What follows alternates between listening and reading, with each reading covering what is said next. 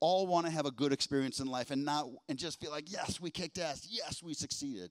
But to me, the biggest failure is never actually trying to do something.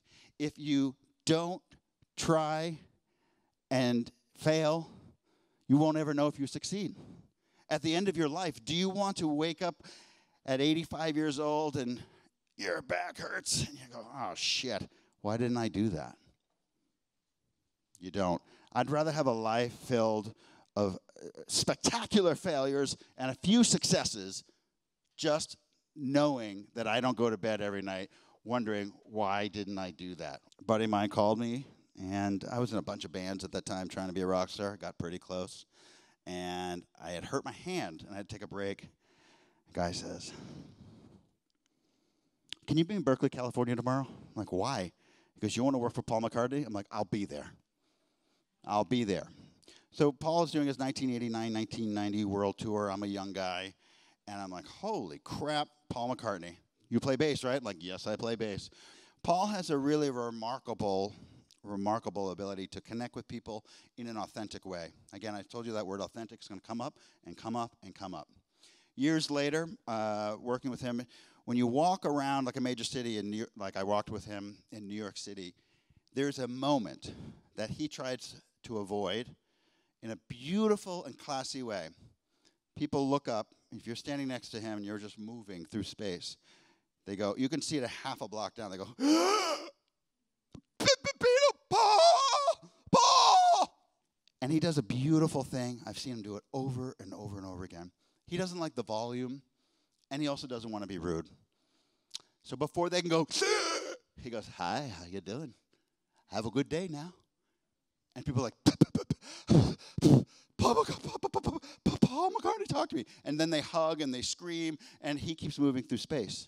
He does another thing that's really brilliant. People always want a photograph. I mean, I could show you wild photos throughout my career, but people really want a photo of Paul McCartney. And what he says, because he knows if he takes one photo, there is literally chaos in the streets. There is a mega pileup of people, and it's dangerous, to be frank. It really is. It's scary. It's weird. So what he says is, no, thank you. Not right now. Maybe later, though.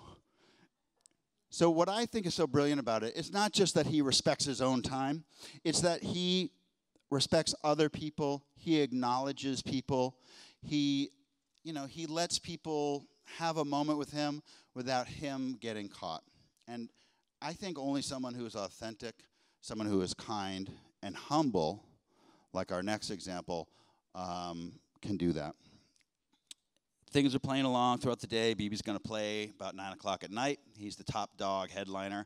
There's an artist named Louis Bellson. Louis Bellson was this big band player, drummer, and he, like some of those old big band drummers, he would sit in front and go, just incredible. And all of a sudden, in the middle of the afternoon, 3 o'clock, about 98 degrees, an entire wall of speakers falls on the audience. So what I did and what others did is we did what I think came natural. Be a person. So we ran to go help people. No one needed to tell us to go do it. It was a very frightening moment. And luckily, I was able to pick her up, put her on a gurney, and she was okay. And the baby, just so you know, the baby was okay.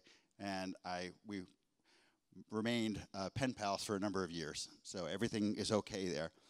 But what we had to do next to get the thousands and thousands of people there for that event was to rush to this little micro stage, not even bigger than this, that was about 100 feet away, to just get another act up. And BB agreed to step up and sort of make a moment happen for the rest of the people attending after this scary incident.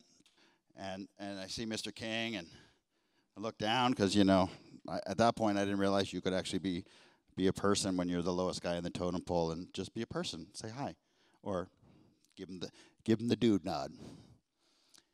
He stopped me, put his hand on my chest. He said, kid, yes, Mr. King, I don't know who you are. I don't know where you came from, but I saw what you did out there to that woman. And I just want you to know you're a beautiful person, and I know we were meant to meet. And do you see this? I said, yes. It was a tie tack ceramic tie tack with his Lucille guitar pin. It's a tie pin in the shape of his guitar. He says, I only take this off when something happens special to me, when I meet someone special, and I want to give this to you. It meant a lot to me. You can imagine. The band plays. At the end of the event of his set, a bunch of people were trying to meet him and greet him and talk to him. And there was a young man with his parents who clearly had cerebral palsy, with a lot of gesticulations. And I don't know what happened in my 19-year-old brain. I don't know how I rose to that occasion. Because selfishly, that would be pretty cool to have the story and be able to show you the tie tack now.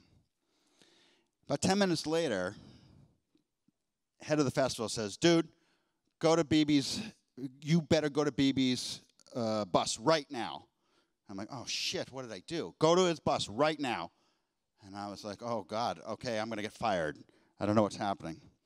And I get in there, and BB King, who's a famous sweater, he's much better at sweating than even I am, so comes up and he goes, kid,